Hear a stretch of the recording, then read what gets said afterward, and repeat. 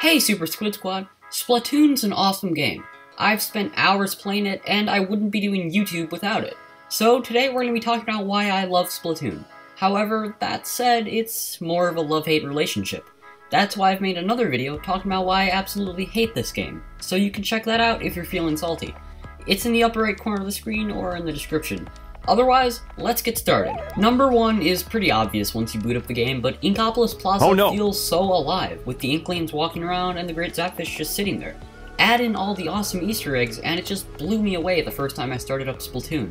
The world is so colorful and detailed, and it makes me just want to keep coming back. Even more than a year after the game's launch, I still seem to find little details that I never noticed before. Number 2, Splatoon is super unique and creative. You can't turn to a squid in Call of Duty, wield a washing machine in Fortnite, or ride an exploding hamster ball in Overwatch. Well, I mean, there might be a hamster ball, but it doesn't explode. Number 3 is the phenomenal single-player campaign. It's loads better than any other shooter out there. It might not be very long, but it's got replay value, fun bosses and enemies, and uses the game mechanics really well. The story actually ties back to Splatoon 1, and Mari's text is really funny sometimes. NANI? Number 4 is the awesome character customization. Not only are there 6 hairstyles for the Inklings, but you can choose your pants.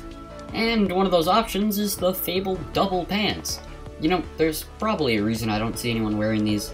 They look weird. But beyond the pants, you can choose from a huge array of hats, clothing, and shoes. There's more than 380 pieces of gear, which means that there's more than 1 million gear combinations. But, I mean, honestly, most of them are probably really ugly. Number 5 is the music. I could listen to this all day. Splatoon's music library is instantly recognizable, and it's always got a great beat. After playing upwards of 1,000 battles, the music still hasn't gotten old. Each of the game's 4 bands has a unique style that, together, keeps the soundtrack fresh. The music in the single-player mode and Splatfest are both great unto themselves, and the Octo expansion only makes the selection bigger. Though, honestly, it could use more bass. That was a bad pun, and I apologize. Number 6 is the motion controls. There are some people out there who don't like them, but on the whole, motion controls are pretty great. There haven't been any other major third-person shooters that have implemented motion controls, and in Splatoon, they definitely add another degree of precision. They take some getting used to, but once you have them, you're never going back. Other Nintendo Switch games like Zelda Breath of the Wild and Captain Toad Treasure Tracker, along with Fortnite, have added motion controls, but they're still not something you'd see on the PS4 or Xbox One. Number 7 is the incredible support this game has gotten after launch. With 4 new weapons and a map every month, and tons of balancing patches alongside that, Splatoon is constantly evolving, which makes it really fun to play. A lot of the new weapons have really cool concepts and fresh takes on already established weapon styles instead of just having slightly different stats.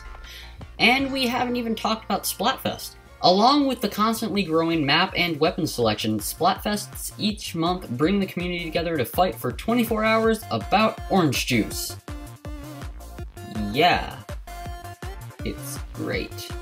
Number 8 is the new Octo expansion DLC. It's really long and content-packed for $20 and is definitely worth your time. The Octolings are really cute, and while I wish they'd had more hairstyles, they're a great goal to work towards.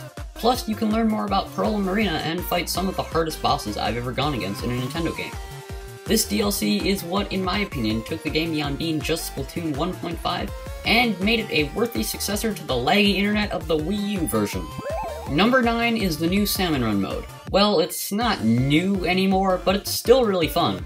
The Horde mode equivalent is great to play with friends, and the rewards are pretty awesome. Once you hit professional rank, the mode is challenging even to a Splatoon veteran.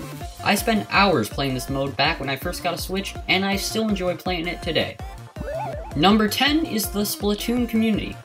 The memes, skill, and fun all centered around this game truly amaze me, and I would never be where I am on YouTube without the support of everyone here. Thank you guys for 200 subscribers and... wait a second, we don't have 200 anymore. Huh. That happened fast. Well, anyway, thank you guys for 750 subscribers, and I'm hyped for 750 more. Okay, that's my 10 reasons why I love Splatoon, but the game's not perfect. If you want to check out my video where I go over 10 reasons why I hate Splatoon, that's linked on your screen or in the description. Otherwise, that's about it. Bye, and until next time, I am Super Squid Jump, blasting off again. Bye!